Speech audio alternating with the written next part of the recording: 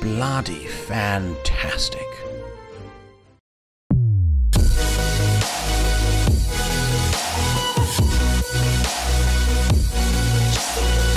Hello everybody, my name is Goodboy and welcome to a special coaching video extravaganza with my great esteemed guest, Huntaela. Hi Huntaela. Hey man, how's it going? Yeah. Well, my son cut my face open, but other than that, it's absolutely fine. Alright. So Huntaela, you're a coach for Gamer Sensei, isn't that right? Yes. Yeah, and so the awesome thing about Gamer Sensei is, naturally, of course, everybody who's watching this, they sponsor my channel. But the other cool thing about it is that actually we see a massive improvement in students with literally just a few sessions. And the cool thing that's happening right now is that you can get your first session with Huntaela right now for $5. And he will take your clinkz gameplay, analyze it intensively, and make you an awesome clinkz, getting yourself plenty of MMR. Ain't that right, Huntaela? Yeah, that's true. Like, I coached someone recently on clinkz, and he climbed from, I think it was 1.3K to 2.9K in 1 month, and the next month to 3.5K. Honestly, I didn't really want to say that because I think people are gonna be like, no, that's bullshit, but it's true, like 100%. I cannot take all the credit. Like, the guy really worked hard for it. Yeah, absolutely. For sure. Like, he really tried to get better at it. Wow, that's insane. That's absolutely insane. So it's like over 1,000 MMR in a month. That's ridiculous. So yes. So that's more than double the MMR. More than double MMR. That's the insane. MMR, yeah. That's insane. And like I say, everybody, if you are, like I say, you've got the knowledge there. You've been watching my guides. You know the basics. You understand what needs to go on, but you want to take it to the next level, and it's time to leave a skill bracket. Huntaela for $5, bearing in mind how long you will spend on the game for your first session, is going to take you from completely to a different skill bracket. But yeah, no, it's fine. He's two. He had a tantrum and he has claws for nails, so that's what happened. But other than that, yeah, no, I'm great, thank you. What we're going to be looking at today is the rather fantastic clinkz, who actually has one of the highest win rates in the 5K plus bracket. But of course, in the lower skill brackets, unfortunately, clinkz is struggling. It actually has a negative win rate. But of course, if you really, really, really want to abuse the meta and get some sweet MMR, Huntaela is going to show us how to get super pro, super fast with playing clinkz. For sure. Okay, all right, Huntaela, let's talk about the mid-game plan and what to do in the mid-game as team fights are happening a lot more, and how to optimize the use of clinkz. So, like I've said previously, I'm just checking the map a lot. For example, right here, I'm approaching a fight. I'm checking them. I don't want to get surprised by anything. Like right now, it's only 12 minutes in. Yeah. So it's not like they can surprise me with anything. But later on, they might have some items. So you definitely need to take care of that also. Try to always ult before going in. As you can see right here, I didn't ult. But that's because I really know the limits of the hero. But in the beginning, I would definitely recommend you to just ult every time when you're about to go in. Try to keep the pressure up. Try to go behind their towers. Behind their towers is actually the safest route for you to take, because usually they don't have sentries right there. They just don't. They don't place sentries behind their towers, so you can just scout for them easily. And you need to try to predict their movements. For example, right here, as you could see, I took down the tower, and then I immediately checked for that Lina. Right here, I actually teleported there because I thought that Lina might see the sinking and she might go for him. So that's how I'm trying to predict their movements.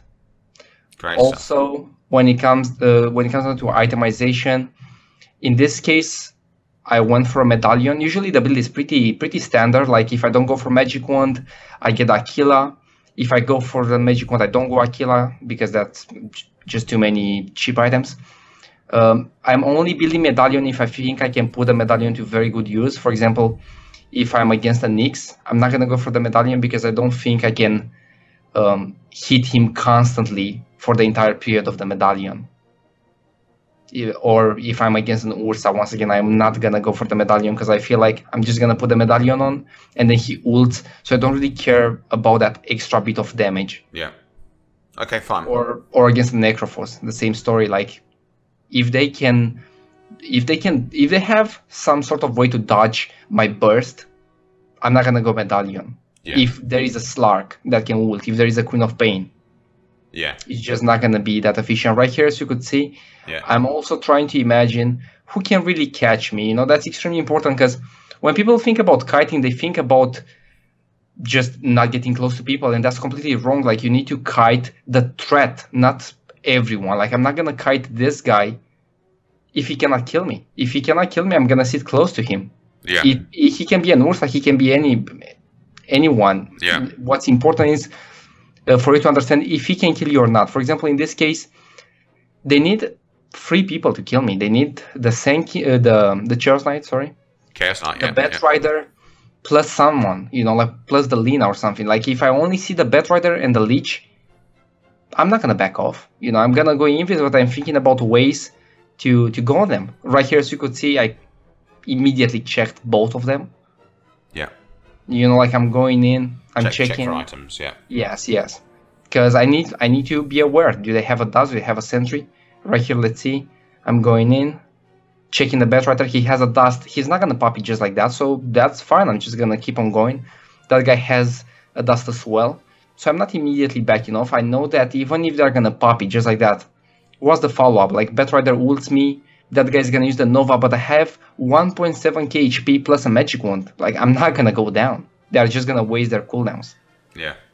So right there, if I would have went on the Bat Rider, Yeah. I couldn't kill him. Bat Rider was tanky enough, but I could kill the Leech because Leech has no stuns. Yeah. So it's very important to try to imagine how the fight is gonna look like, Yeah. and try to imagine who can kill you. Yeah. So you can play aggressive. You Yeah. know, like right here, I'm going behind the tower. Like I've said, they never catch you right here. Yeah.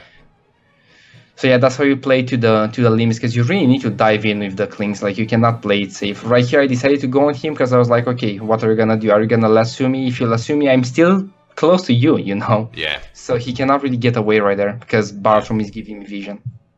And I'm just trying to sit a lot in their jungle. But in order for you guys to do that, once again, you need to really check them for sentries, for dots. You need to ask yourself, who can kill me? How can they kill me? If you just go like that, you're gonna die a lot. Yeah. And it's not worth it. Yeah. So you've really got to consider. Yeah, the key is map awareness. Like, Yeah. you need great map awareness if you want to play this hero well, which is not an easy task, but No. it can definitely give you a lot of MMR. Actually, the clinkz was the hero that I had the highest win streak with. I had Really? What was your win streak? 17 wins in a row. 17 wins in a row. So Yeah. it's Just basically first picking clinkz. first picking clinkz as well. First My picking. goodness, I'd be terrified of being counted, but that's brilliant. Yeah. So now presumably, so that's nearly. Hold on. So 17 wins in a row. That's nearly 500 MMR, just like that. Yep. So that's you know, similar to Necrophos earlier on in the patch, sort of easy MMR then basically at your level. Yeah. Clinkz is also fun. Like, you don't depend on anyone. You can split push if you want. You can farm if you want. That's also important. Like, if you see that they have a Chaos Knight that's tanky. Let's say that you didn't have the greatest game, you know. Yeah. They have a Chaos Knight that's tanky. They have a Lina that has a Shadow Blade, Yule Scepter. Yeah. They have a Bat Rider that has a Ghost Scepter. Don't overcommit. You know, like, ask yourself, can I kill them? If you cannot kill them, Yeah. farm. Yeah. Split push. Don't go there and start attacking them, and then they escape with like 10% HP and you die, because that doesn't mean anything. Yeah. You know, you're just gonna feed them. So just farm up. Try to take the Roshan like I'm doing right now. You can easily take the Roshan if you get some help or if you get a double damage rune. Yeah. Yeah. Don't ever ult small creeps. Always go for the big ones. Yeah. Yeah. The only small creeps that I would ult would be the ogres. Not the blue one. The blue one doesn't have that much Yeah. HP. The regular ogres. Yeah. So okay, fine. So a lot. I'm noticing as well. A lot of you're extremely well.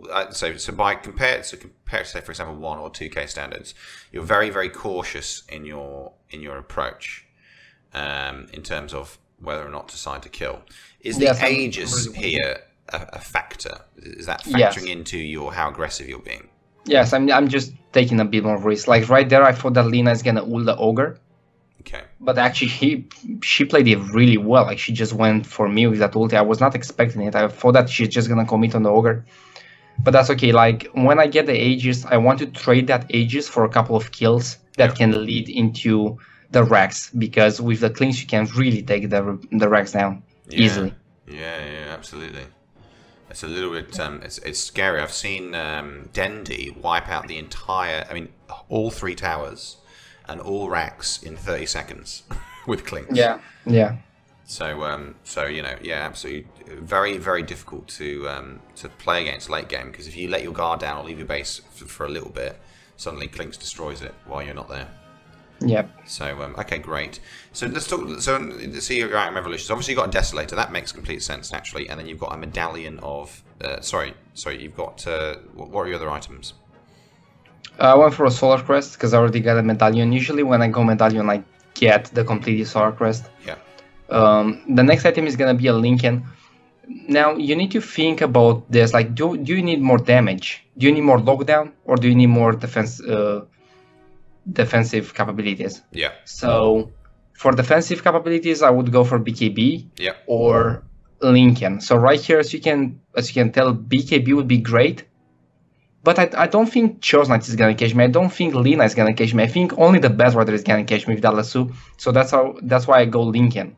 So just because they have a lot of stuns doesn't necessarily mean that you need to go BKB. You need to really think about who can actually catch you. Yeah. So I want Lincoln. If you need more damage, which is rare, very rare, you can go for Diffusal Blade. Yeah. No, actually, no, that's for control. If you want just damage, you can go for Bloodthorn. Yeah. You can go for Daedalus. You can go for MKB if they have mischance. Yeah. If you need more control, you can go for the Hex. I actually go Hex quite a lot. Okay. It just allows you to just one-shot people. So yeah, Hex, Diffusal Blade against Ghost Scepters, now, or against I've noticed that you've Omni. not. Well, it's a Bloodthorn. How often do you go for Bloodthorn? Because Orchid was quite a standard sort of core item on clinkz. On clinkz, but you're, from the sounds of things, you're saying it's more of a situational item. It's definitely a situational item. So sometimes I go first item Orchid. I go for it when I'm against a Storm. Yeah. When I'm against an Ember, because those are heroes that you can actually kill with that silence. Yeah. But against something like an Invoker, I think his Invoker is just a bit tankier than them, a bit faster. I think he can just run away just like that. Yeah. So I don't really like that. Yeah. Also, Orchid is not really a great item later on, because every item in this game is countering it. Like, almost literally, you know, like if you think about it, a Ghost Scepter is countering it, because you Orchid then the Ghost Scepter. A Shadow Blade counters it. A Newell Scepter counters it. A Force Staff. A Manta. Lincoln. Even something like a Sanjin Yasha, just the fact that they are a bit tankier and a bit faster means that you just cannot kill them. You know, like you silence them and all that, but they are just tanky enough to survive it. Yeah. So I don't really like it. Hex, on the other hand, it's also gonna slow them down. Yeah. And it's gonna stop them. You know, like they cannot use the Shadow Blade, they cannot use the Ewell, any of that stuff. Brilliant. Okay, cool. So, yeah. Okay, thank you. No, that's really great. So, Hunter, take me through decision making for deciding who to go for in a team fight. Yeah, so usually, like the most important thing is, once again, for you to not die in the process. That's the first thing. Second thing is for you to be able to kill the target. Like, checking them is important. Right here, as you can see, I'm checking all of them to try to analyze, like, if I go on the Tuskar, can I kill him? I can. Can they kill me? They can't. They have the dust and all that. It's not going to be enough. If Tuskar wants to use the snowball, he needs to use it on me, and I got my Lincoln. And as you can see, I'm sitting in such a way that Batrider cannot reach me in time. Like, he might reach me. Let's say that Tuskar is going to bring my Lincoln, and then Batrider reaches me, but I already killed the Tuskar, so they don't have enough damage, and then I just kill all of them. Right, so you really need to try to visualize how they're going to throw the spells. How are they going to defend from you? Yeah. And then you just go straight up, after killing them, you just straight up burn their tower down. Yeah, you got 2 Straths in one Dark Pact. Yeah, so you got plenty of time to stay beefy. Yeah. So talk to me about bad decision making and where things went wrong in your game? Right, so right here, I went in, I got a kill on the leash, that's perfectly fine. Right now I'm backing away, I'm using my invis. And right here I decide to go back in, which is bad because they're all eventually gonna approach me. So like I've said previously, they need 3 people to catch me, and they got the 3 people right here. So I should have taken it more, I should have played it more safe, just use the invis and get out, because I didn't have it, I couldn't use it again. You know, it was on cooldown, so right there, I just disregarded how much damage they can do to me. Yeah. So you're not invincible with this hero. That's what I'm trying to say. Like, don't be like, okay, I see Huntaela playing, he's really aggressive. I'm aggressive because I know what they can do. But if you're not gonna track how much damage they can put out, how much control they have, you can get caught easily because you are usually just diving. So yeah, exactly. So proximity of teammates being a massive one here is you sort of neglected, as it were, that actually there's loads of people nearby that are going to come on you and yes, kick you in. Yeah.